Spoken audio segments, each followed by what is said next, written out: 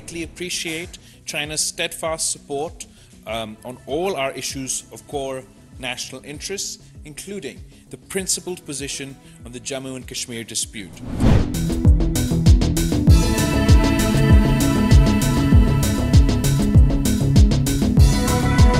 On the China-Pakistan economic corridor, this so-called corridor, I think it was made very clear, not once but twice in the SCO meeting, that connectivity is good for progress, but connectivity cannot violate the territorial integrity and sovereignty of states. So this has been our long-standing position. Nobody should have any doubt about it. And I assure you, those who are in the room today had no doubt about it. I made sure of that.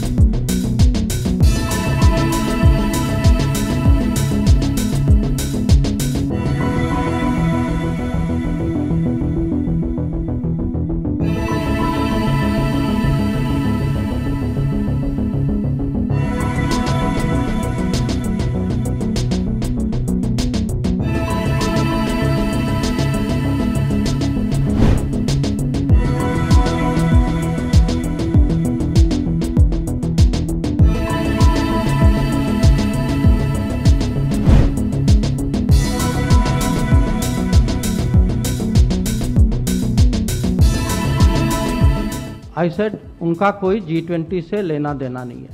I will also say, उनका कोई श्रीनगर से भी लेना देना नहीं. There is only one issue to discuss on Kashmir, which is when does Pakistan vacate its illegal occupation of Pakistan-occupied Kashmir.